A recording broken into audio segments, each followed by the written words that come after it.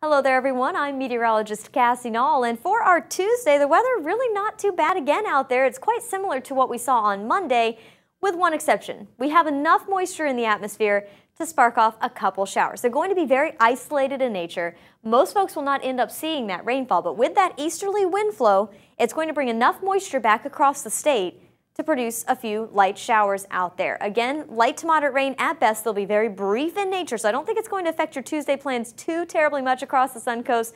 Just don't be surprised if you see a quick little shower here and there. And highs today, again, just like yesterday, will be about 3 to 5 degrees above average into the lower 80s. Now, if you're traveling around the U.S. for the day today, we actually have two trouble spots. The first is actually out west along the coast of California.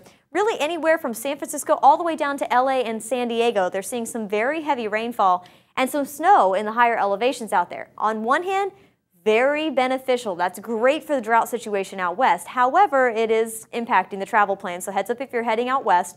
And then here in the east, we also have our own set of travel troubles in the mid-Atlantic and the northeast. There's enough moisture to work with up there and cold air in place to where places like Washington, D.C., Baltimore, Philly, and New York are seeing everything from rain to sleet mixed in there, to freezing rain a little bit further inland, and some snowfall in the higher elevation. So messy travel situation in the major cities up there in the mid-Atlantic and northeast. Again, check ahead before you head to the airport. Make sure your flights are running on time. Now, leaving SRQ today shouldn't be a problem at all. We've got that big ridge of high pressure in control of our weather, and that's actually going to keep our forecast very mild and very tranquil throughout the next 7 days, as a matter of fact. Highs each day should reach the upper 70s or the lower 80s. We'll have quite a bit of sunshine.